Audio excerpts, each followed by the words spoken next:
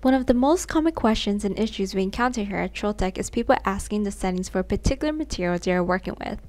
But the truth is, most of the time we're making an educated guess because everybody's scenario is different. The material composite, the power of your laser, the lens you are using could all play a factor in determining your parameters. So the best way to find the perfect parameters is you testing it for yourself. In this video, we will be discussing the JobControl material database, how to use the database, and how to document your parameters. Let's begin. Let's open up JobControl and open up the material database. To do so, you could double-click on the plate, and that would open up the database. You can also do so by finding this icon located at the top, right beside the gear icon. So once we have the material database open, we're going to go over to our left-hand side where all the material settings are located. As you can see, there are settings that are tested with Trotec materials and other basic materials such as paper, metals, and plastics. But please keep in mind that the materials that we tested on is most likely different from the materials you are working with. So these are good settings to use as a baseline or as a place to start.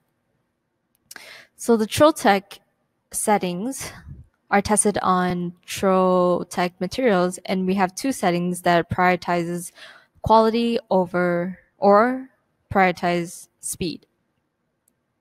You can also create your own material, which is one of my favorite features in the material database. So if you click on a blank spot, right click, create group, we can create a new group. Say, let's have a group for clients, and under group, we can create another one for a specific client, say Bob's Burger.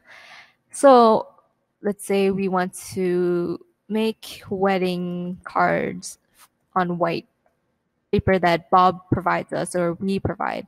We could put in, some description, white cardstock, and we could define the settings. So say for black, we could engrave 25 power and speed. We could assign red outline as a cut.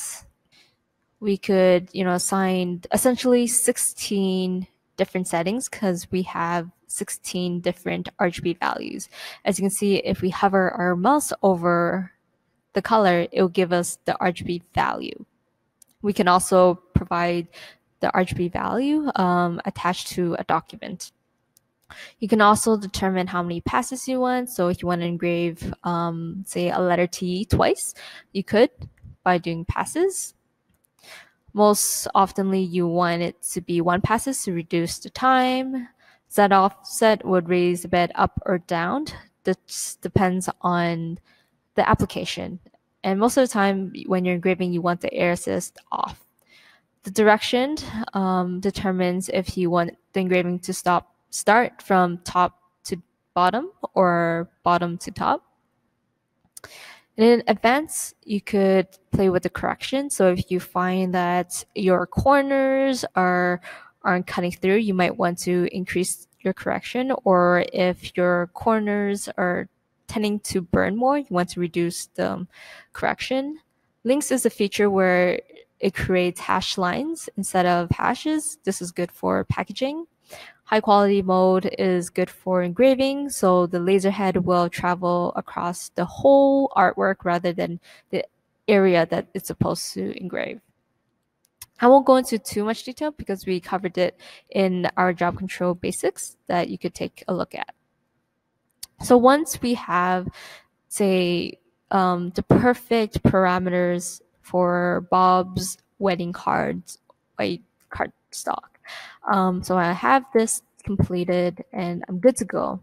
Let's say I walk away from the computer and someone else comes in and overrides my perfect settings. Say they're doing something else. Say they're cutting acrylic and they're overriding my settings. Now, all my hard work for Bob's Burgers wedding card is gone because someone came and override my settings. This is quite common if you have one central computer shared amongst multiple users. To prevent this from happening, there's a cool feature. If you go to the bottom left corner, and you can lock it by set master password. So I'm going to create master password, which is set.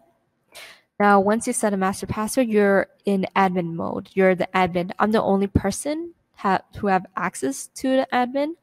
And what I can do is I can lock it. I can lock the settings, and I can switch back to normal mode. So this will prevent anyone going back to switch your settings. You can't touch it. So Bill, John, or Bob can't walk in and change the settings. It is fixed. So these are my favorite features for job control material database and the most useful.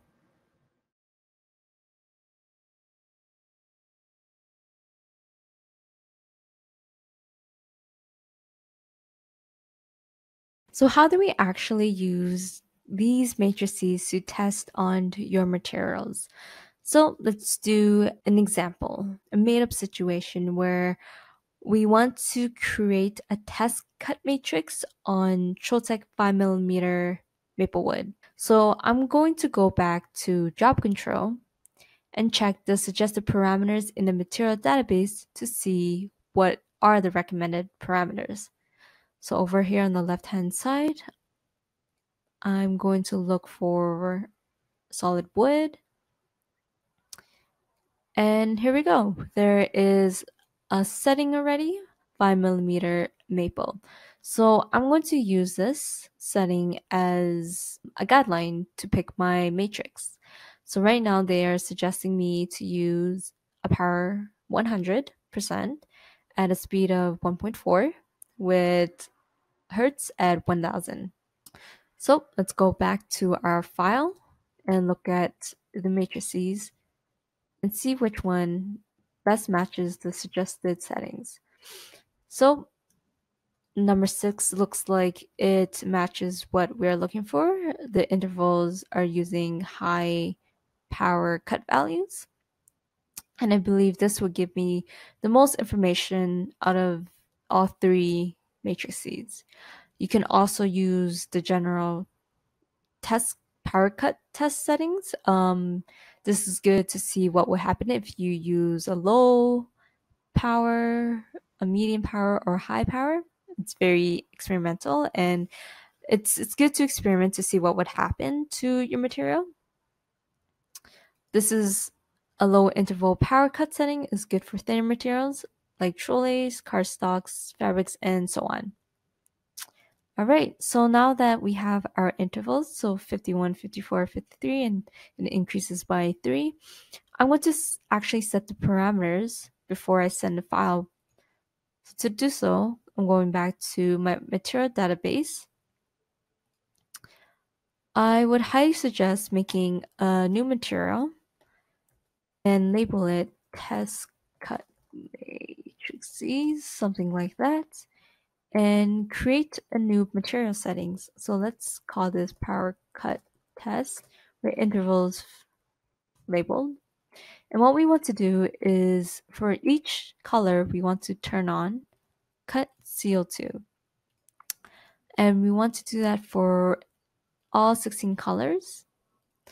And once everything is activated, we want to put the power values that matches our matrix. So it starts at 50, 51, and it increases by 3. And then you do it for everything. So in the end, you will have something that looks like this. So I already did everything, as you can see. I did all the legwork beforehand, so I could just plug and go in the future. So it's very important that your power setting matches the intervals over here. You also want to keep speed the same. You can determine this yourself. You can either pick, 0.9 speed, 1 speed, 1.2. Make sure everything is the same variable.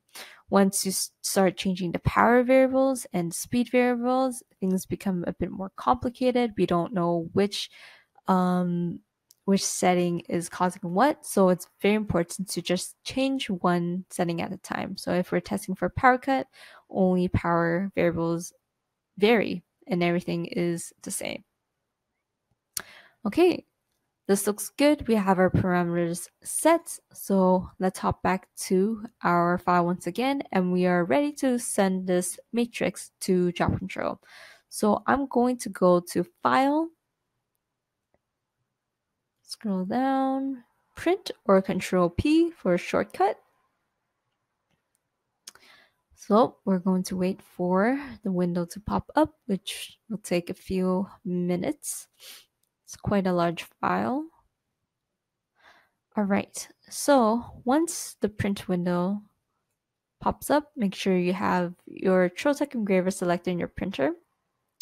You want to make sure your artboards is selected range, and because I want to send this matrix, which is artboard number 6, I have a label number 6.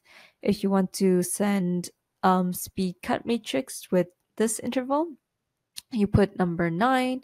That's why I labeled each artboard their number, which corresponds to the artboard number. And all your other settings should match mine over here. So let's go to Setup,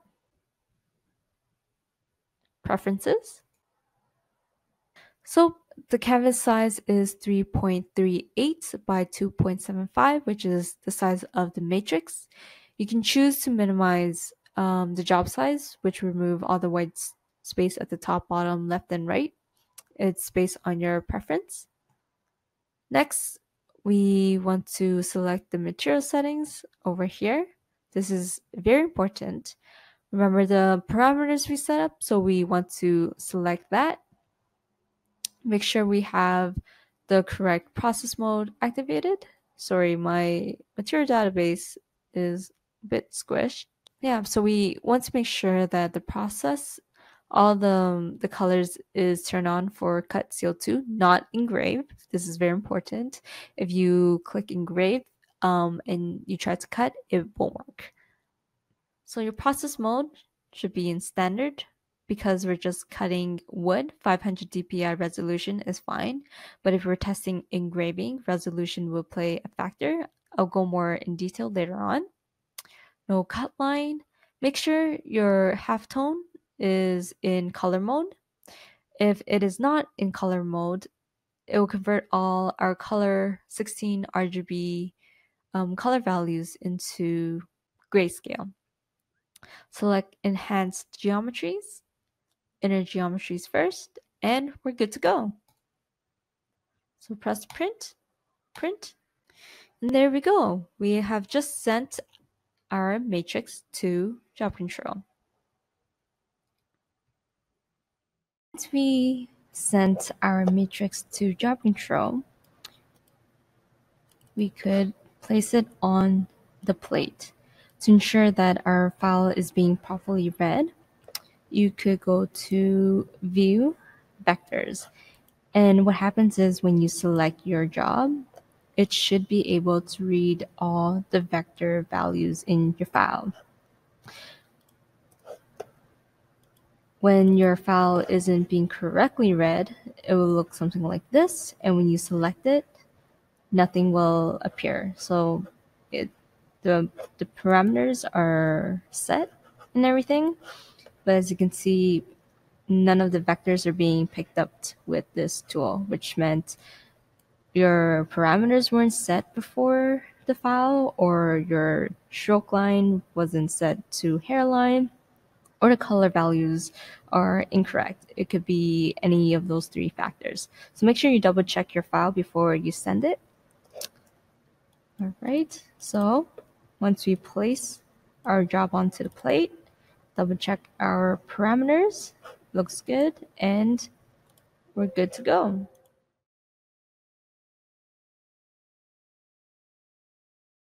Alright, so let's learn how to use these material parameter matrices to test on your own materials. So for example, let's say we want to do a test cut on Trotec 5mm maple wood. Before we select a matrix, I'm actually going to hop back into JobControl, go into material database and look for a setting, a recommended setting for what I'm cutting with. So let's go to solid wood, and there is a setting for 5mm maple.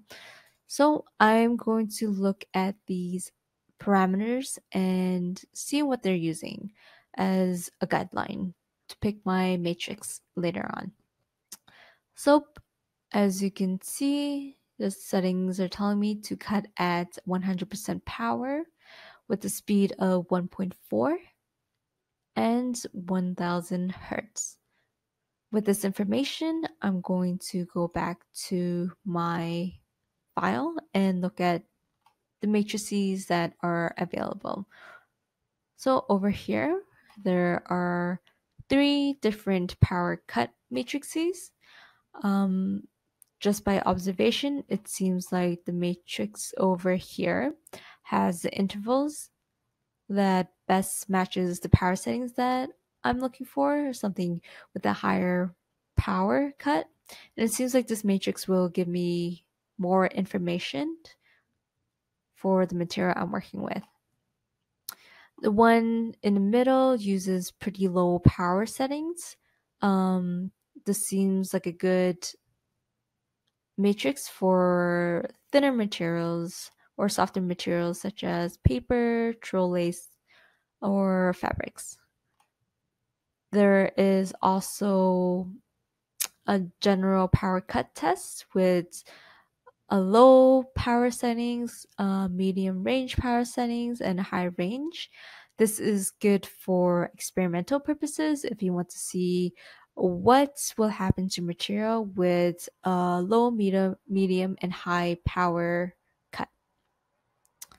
So before I send this matrix over to JobControl, what I want to do beforehand is actually set the parameters for the matrix before I send the file. So what I want to do is create a new group. This is actually highly recommended for people. You don't have to, but I highly recommend it. Is to create a new group called something like matrices S, anything you like. And under this group, I'm going to create a new material called cut power test with the intervals like so. And for each RGB color values, I want to turn the process mode to cut CO2. So I want to do this for all color values. And I want to make sure the power settings matches the intervals displayed in my matrix. So I know it starts at 51 power and it goes up by 3 intervals. And like so. In the end, you have something like this completed. As you can see here, I made a specific group with a bunch of parameters for different matrices.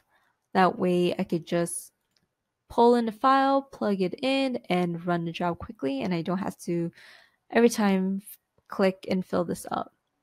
So we want to make sure that our power variables matches the matrix intervals over here. We also want to make sure that all the other variables are constant, such as speed, hertz, z offset, and passes are all the same. We don't want to be changing multiple variables at the same time. That's when it becomes very complicated and we don't know what variable is doing what. So we want to isolate it. So once we have the parameters set, let's jump back into CorelDraw. So as you can see, we're working with a big canvas with a bunch of file details. I am going to select this matrix over here, it's grouped right now. This is actually one of my favorite features of CorelDraw that isn't included in Adobe Illustrator. So where I want to go is print this file.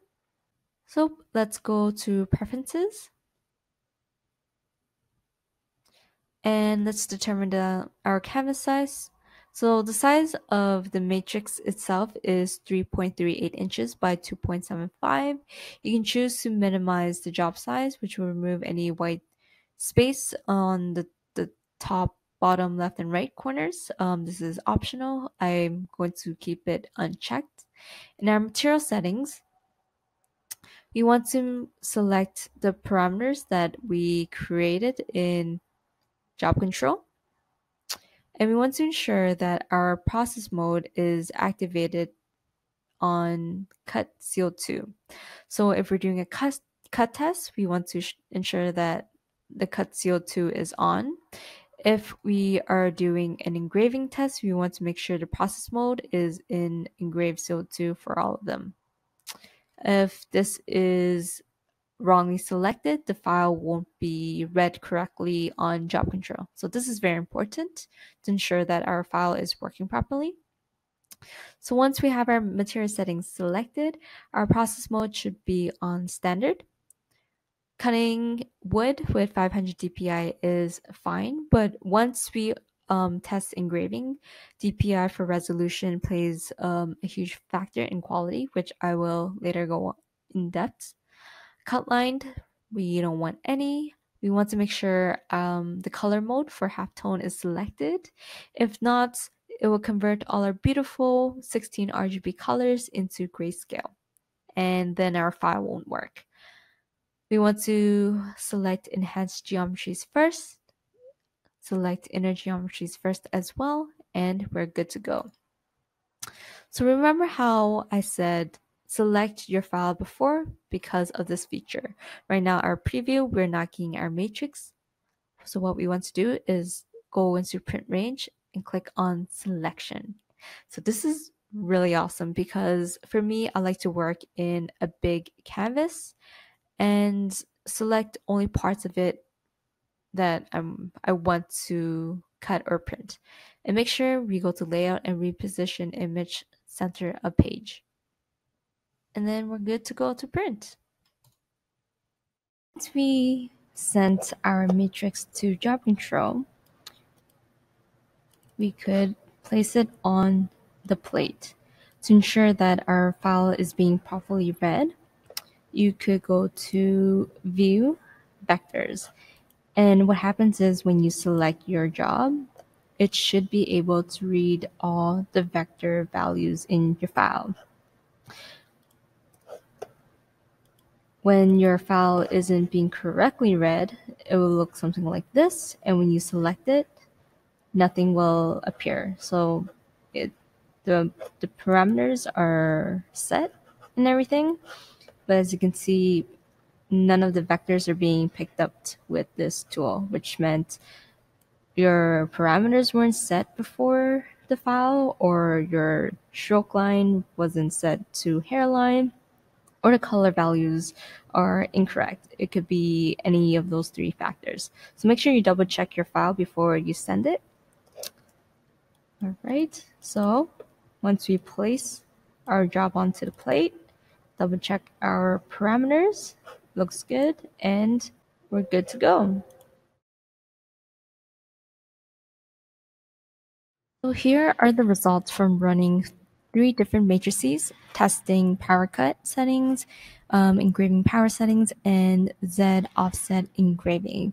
So let's take a look at the results for the power cut test. So I ran this test at 1 speed, and as a result, we can actually get away with cutting this material out of with 72% power at 1 speed. We don't necessarily need 96% power at 1 speed. I think that's a bit of an overkill. Or what we can do is actually increase the power and also increase the speed to say 1.1 speed or 1.2. That way we could run the job at a faster time. So the next, let's take a look at the engraving. As you can see, it's very faint, but we don't get any results when we're running at a 30 or 25% power. We start to see an engraving effect once we hit around 40 and 45, but it's still a bit faded. We get a nice contrast around the 55 to 70 range. It's nice and clean. Once we hit the higher percentage power, it gives us a nice contrast, but we also get this burning edge. So what I also tested was the Z offset ran at 75% power and 100% speed. As you can see, the more you increase the Z offset, the darker the engraving contrast you get.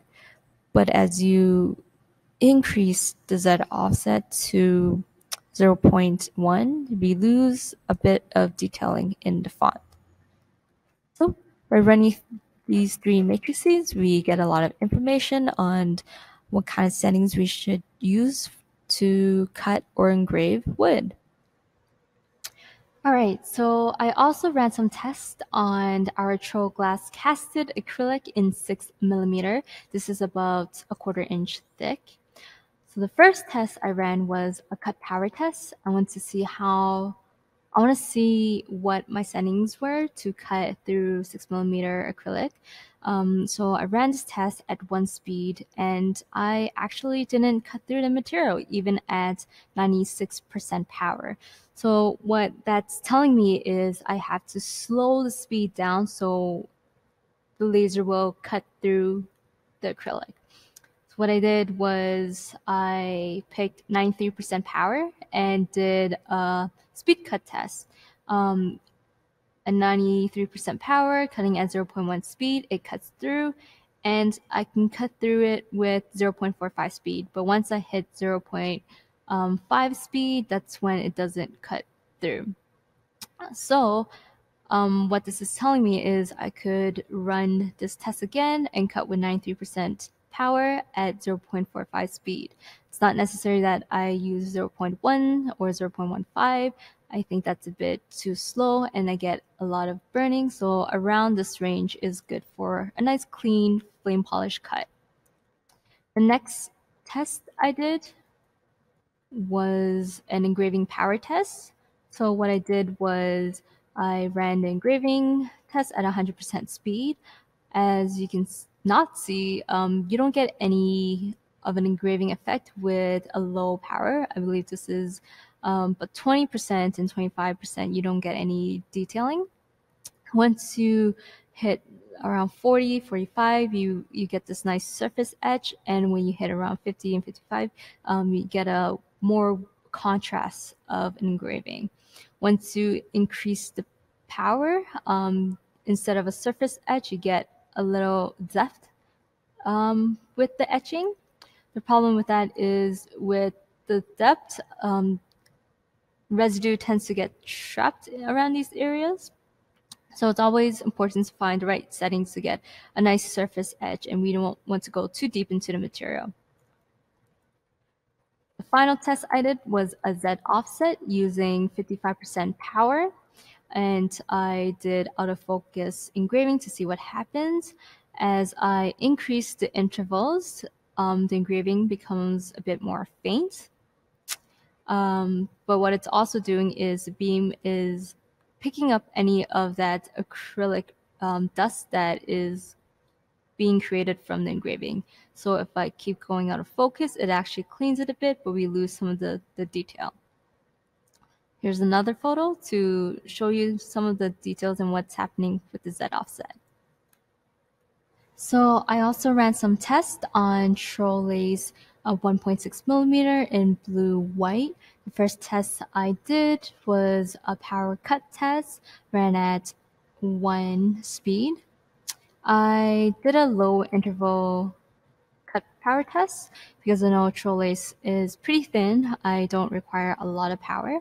As you can see right here, I need about 39% power to 48 at 1 speed, or this is telling me I could either increase the speed, so at 1 speed and 39% I could cut through, or I can increase the speed to 1.1 and use a 45% power and it should cut through. I can do another test to prove that concept.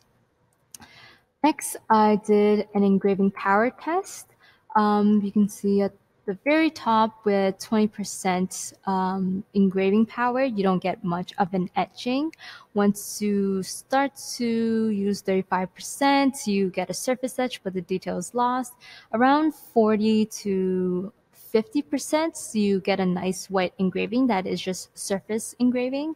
But once we use too much power, that's when we get all this white residue from engraving the white instead of the blue, and it makes trolleys quite difficult to clean. So what we want to do is actually find the minimal power, which is around 50 or 55.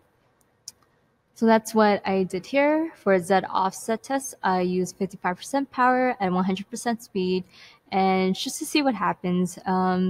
There's not much of a difference when we increase the Z offset by 0.01. You get, I guess, a more white finish because it cleans off any of the blue residue that may bleed onto the white. But once we hit around 0.08, the blue starts to bleed into the white. So if you add a little Z offset, you could actually clean the white spot as you're engraving. Pretty neat, right? A bonus tip: with the pen or Sharpie, jot down any notes onto the matrix, such as the machine used, the lens used, or any fixed variables to help you document the process.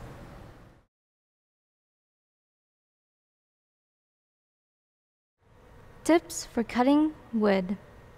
You want to use 333 or 500 dpi. You want to cut at a low frequency level, such as 1000.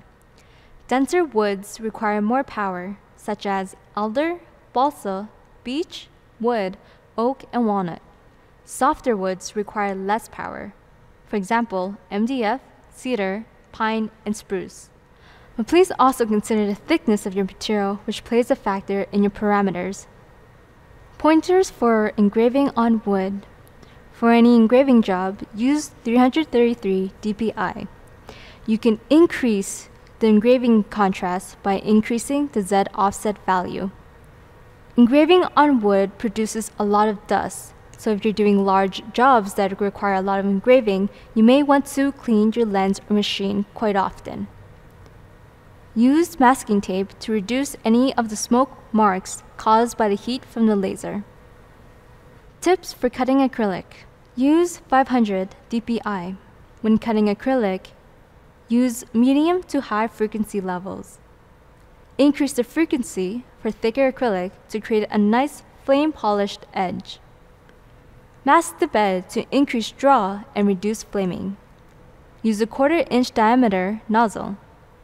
Focus the laser head 1 mm to 2 mm into the material for every 10 mm thick material. Use the 1/4 inch diameter nozzle. Tips for engraving on acrylic. You want to use 500 to 600 dpi. Your engraving direction should start from bottom up. Increase the Z offset to clean any of the residue or engrave clear for clear acrylic. On clear or dark acrylic, invert your colors for a better contrast engraving. When engraving, you want to use minimum power to etch the surface without creating excessive residue. If engraving acrylic oftenly, please keep in mind that you may want to clean your lens or machine more often. Tips for cutting Lamacoids. Use 500 dpi. Use a low frequency, like 1000. When cutting multiple pieces, do not cut all the way through. This will allow you to easily clean the whole sheet and snap off the pieces. Tips for engraving on Lamacoids. Use 500 dpi. Increase the Z offset value to create a higher contrast engraving. A lower speed and power will reduce the warping of the material. Thinner materials tend to warp easily with more heat applied. Therefore, use a flat cutting table and double-sided tape to prevent the material from bowing upwards.